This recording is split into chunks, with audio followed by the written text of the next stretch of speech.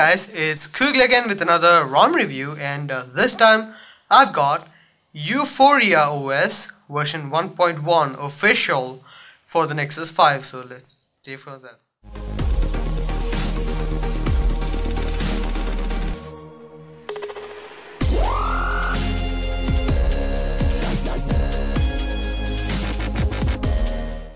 So guys, here I have the Euphoria-OS for the Nexus 5, and it is really cool.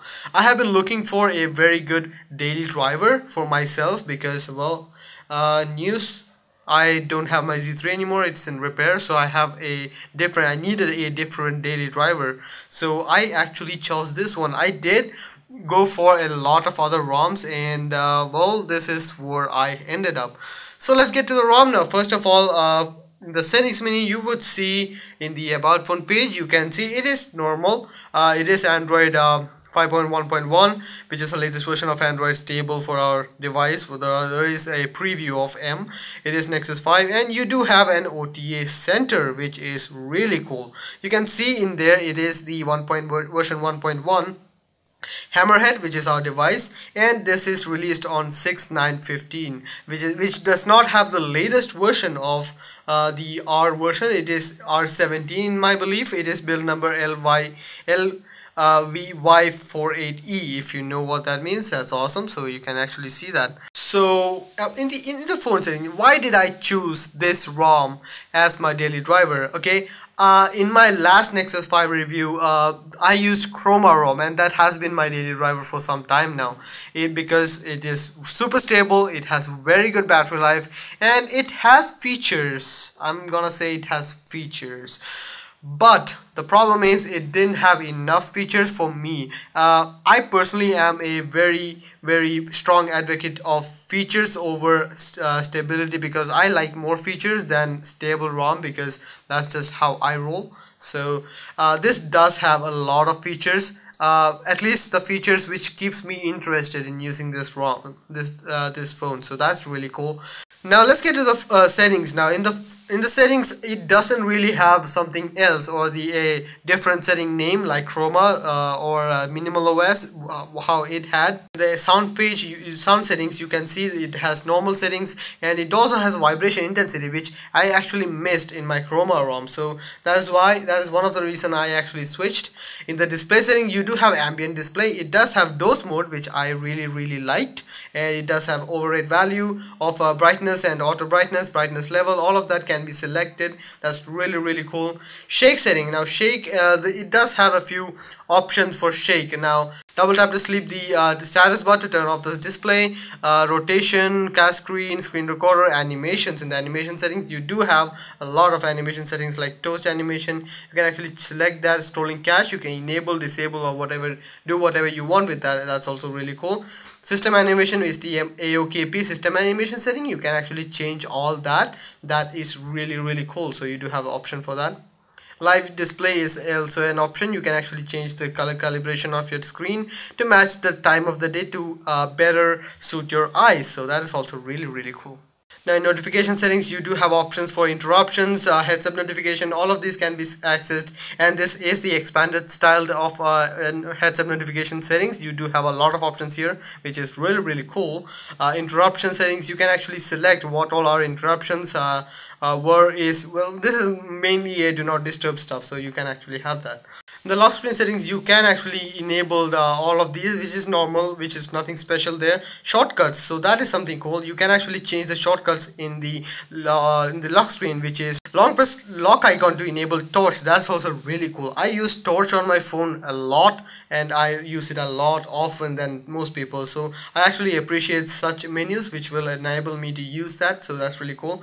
In the buttons option, you can actually enable the navigation bar or disable that, and have well, a much bigger real estate, and actually enable pie controls. So that is something which I really liked. Enable that, and then with pie controls you can actually use everything there. So that's also really nice for most people to work with, because well, navigation bar is not the biggest thing, and you can actually select back and all that here, and it does work. I mean, it is a very good way to use your phone without the navigation bar. Pie controls does really work. Now you can actually change a lot of stuff here, like double tap to sleep, show arrows while typing. All of that is available. Dim navigation button, which is the slim dim option. You can actually have that dim out after a while without using that, so just you saw that. Navigation ring, you can enable that. Power button, so now hardware keys, you can also change hardware key layout. Power button is the only one, and the volume button. Power button, you can actually change what all appears here, so that is also available. Really nice. End call with power button. Wake up device with the volume button, playback controls, all of that can be controlled. That is really cool. Now the battery life. Now I like good battery life and I like more features, and I have been very unlucky to not find both of them in any single ROM, and this seems to be an exception. This has all the features which I would like to have in a daily driver, and still it has a very good battery life. And well, I guess this is probably going to be my daily driver for some time now, because it does really work. So yeah, good battery life. It does have CyanogenMod theme engine, which is really cool. I mean, you can use that and do stuff with that, so it's really nice. Status bar option. In the status bar option, you do have clock styles like center, left, and hidden. You can actually change that. You can use that. Date option, date format, date it can be hidden or whatever. I normally use center clock with a small date and small AM PM indicator. Weather on the status bar. Temperature, weather temperature, you can also have that. Settings, now you can actually change how your weather panel is. You can have it to be monochrome, you can change the color, whatever you want, you can actually change that. Network traffic indicator, breathing notification is something which I really appreciate. Battery style, you can actually have it circle or whatever you want. Carrier label, keyguard carrier, you can actually have that. Brightness control by sliding across the status bar is also really nice. I really use that, so that's nice.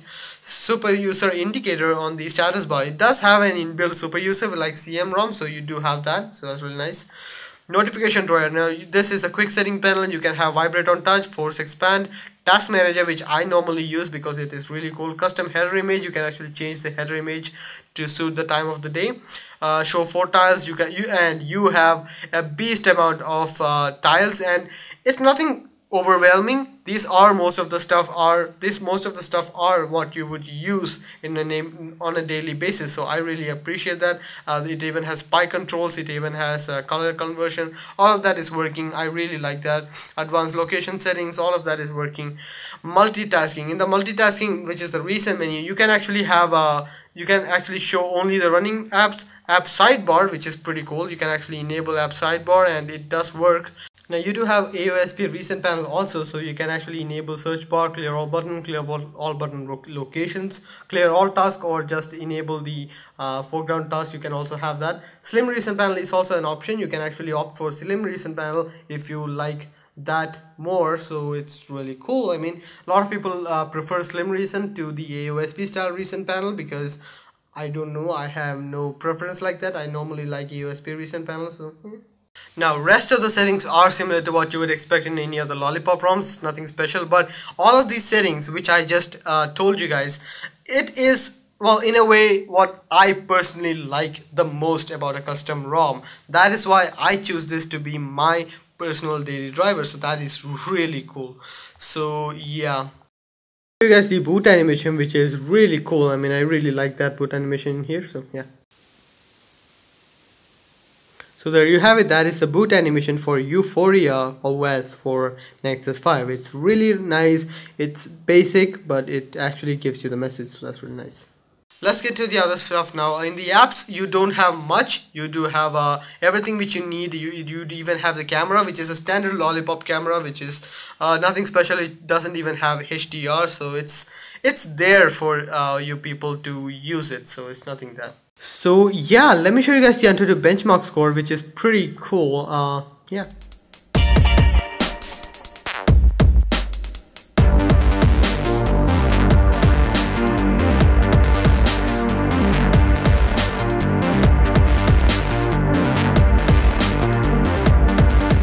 So guys, I couldn't actually finish the full benchmarking, but hell, I have a semi score for you guys. It couldn't actually finish the 3D graphics testing, so that's why there's a 0 there.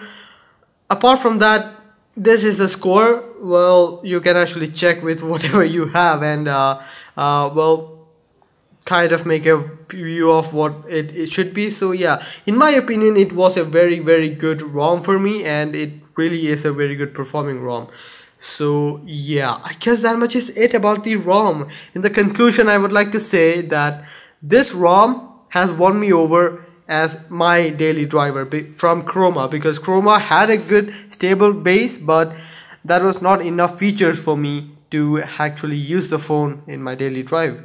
So this ROM though has the features, has the stability and the battery life to actually get me through the day, and I really like this ROM. So yeah, I hope that is it about the ROM. Hope you guys like the video. Please share, subscribe and like the video if you found it useful. See you guys next time.